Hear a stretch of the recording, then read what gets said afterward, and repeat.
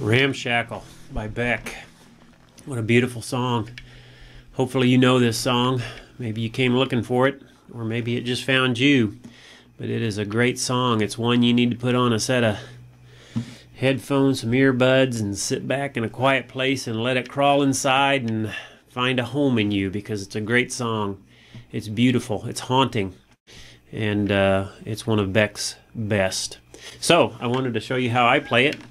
And it's a kind of an interesting tuning. It's E minor, open E minor tuning, which I think it's the only song I've ever seen like that. Maybe there are others, but you're just going to tune it to that right there. So E, B, E, and then everything else is the same, normal.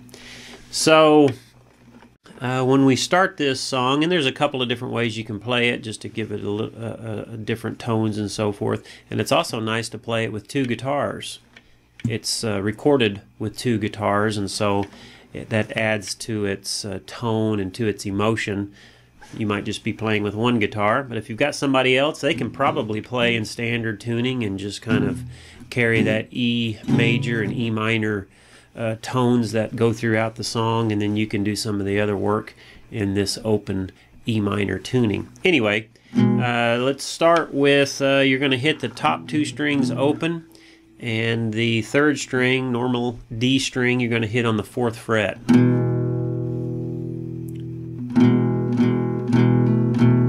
Now that right there, that note is the same as that note, which is a G sharp.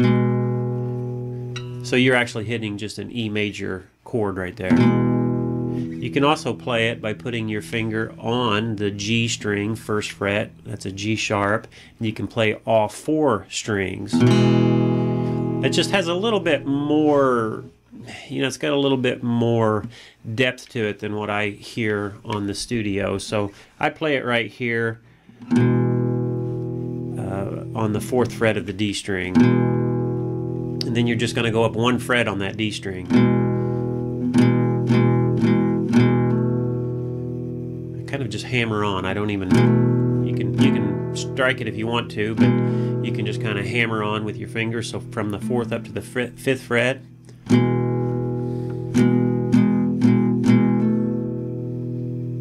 And then it goes to an E minor, which you can accomplish a couple of ways.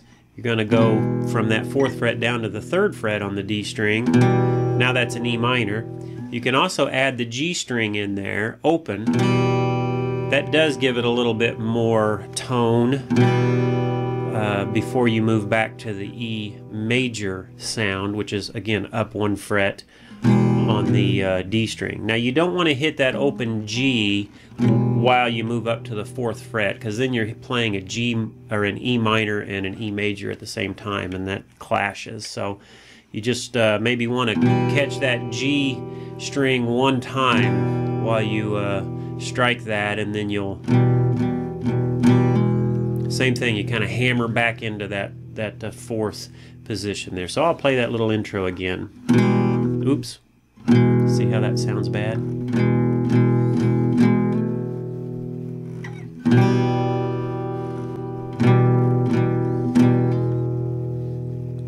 Then it goes into the pre-chorus right before, or not the pre-chorus, but right before the lyrics. Hits that 4th fret again. Up to the 7th fret. And then the 9th fret. Then you work your way back down from 9 to 7, back down to that 4. So your 4, that E major is your home base. It's in the key of E major, so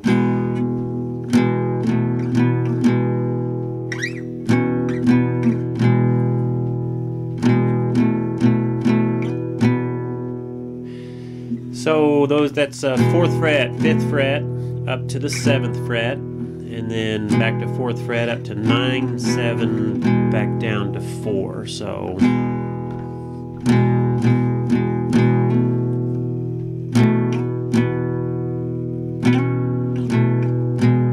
sometimes I go to that 5th fret and then back down to 4, but I think it's 7 down to 4.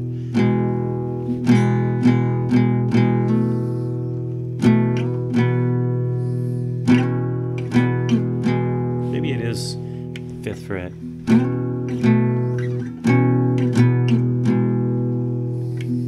Then the lyrics start. You've been so long. So it's 4, 5, 7, 4.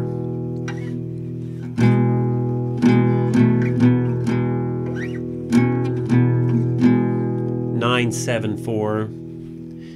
4, 5, 5, 5, 7.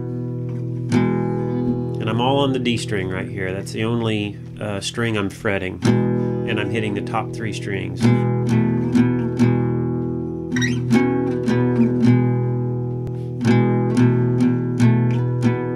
Your old bones are all around. So take off your coat, put a song in your throat, let the dead beats pound all around.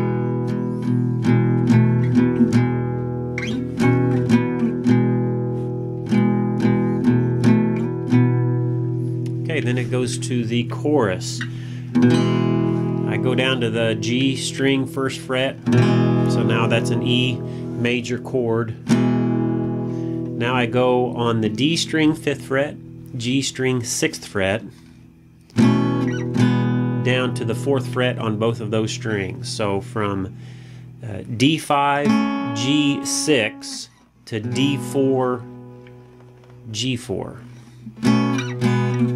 Back to that E major. So your index finger on the G string 1st fret.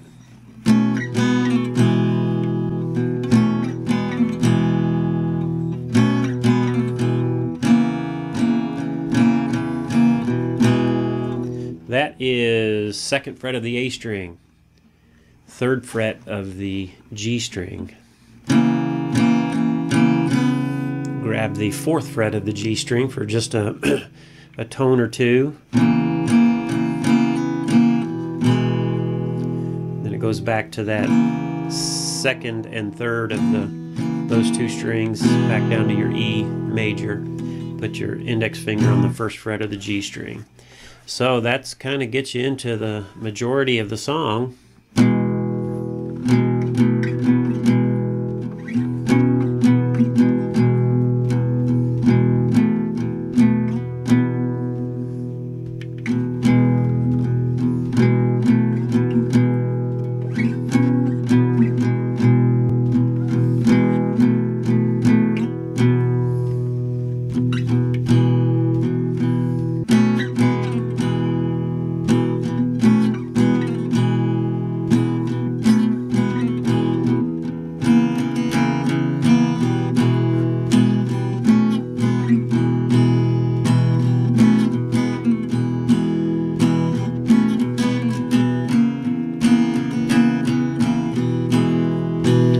Then there's the part during the do where he is on the, let's see, the G string, go up to the 8th fret,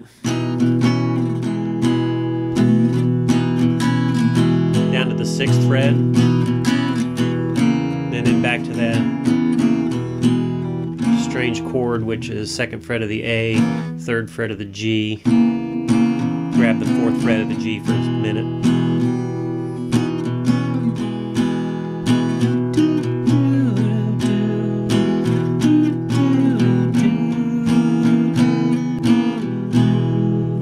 So that's G string 8, 6. You can grab the 4th fret of the G string. I've seen him do that. He did a Live Aid, Farm Aid performance. They kind of countryed it up a little bit, added quite a few instruments because the studio version's pretty stripped down, not a lot going on. And it sounded a little bit different, and it didn't quite have the emotion that the song normally has. That song to me is for a bar or a lounge, not a great big stadium. So I see him, and he is playing. He's probably in standard tuning because he's not playing all of it. He's just adding a little bit of the tone as the song is going on. Somebody else is doing a lot more of the work. So, but he does. He plays the 8 of the G, 9 of the B, and then drop down 2 frets. And he does catch just the single note on the G string on the 4th fret before he goes down to that 1st fret.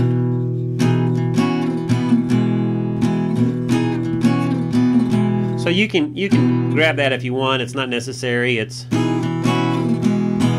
see, that sounds just as good.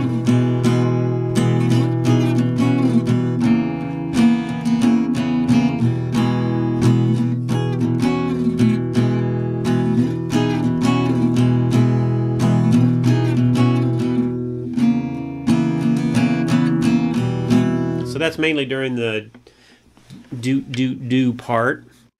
And then there's just the bridge, I believe, is the only thing left.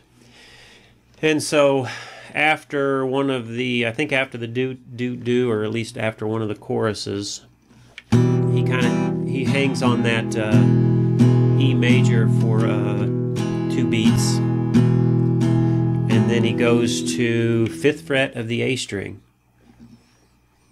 which is now, because we have retuned it, that's now an E note. It's an octave above the E string.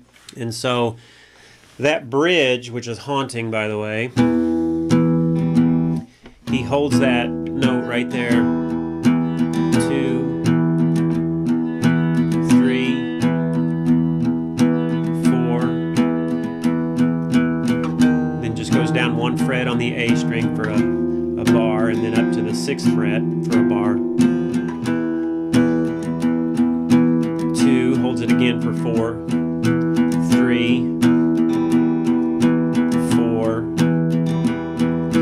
5, 6. Then he goes to this for 2.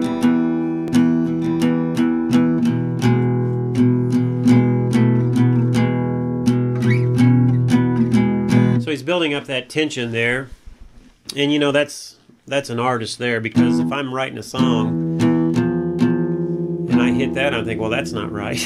I've never put that in my song. It sounds terrible. It doesn't. It sounds fantastic because it's building that tension. So it goes from the 5th fret for 4 bars, 4th fret for 1 bar, 6th fret for 1 bar, and then back to this for 4.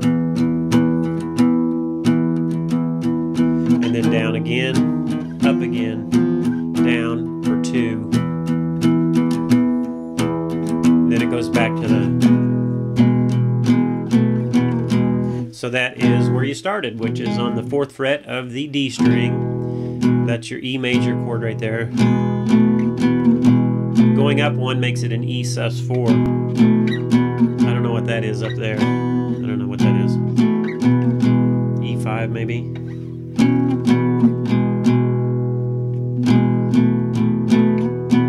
Now you can accomplish a lot of it, again, if you have 2 guitars, or if you want to play it differently throughout the song, or you just like the sound of this.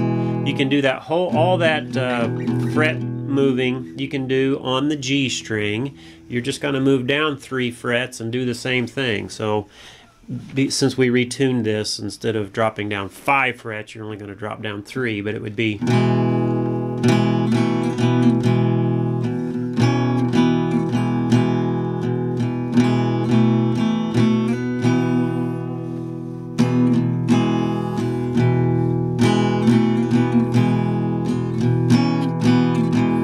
So it's whichever one sounds better to you.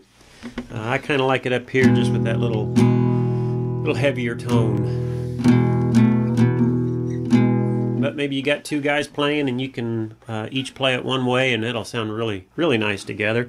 And then one of you that can sing like Beck can sing that song, because he's a hard guy to sing like. He's got such a unique tone about his voice, which is a wonderful tone. And that song is so subdued. So anyway, that is Ramshackle. Easily in my top 10 favorite songs of all time. And it's a very nice song to play on the guitar. So hope that you enjoyed it.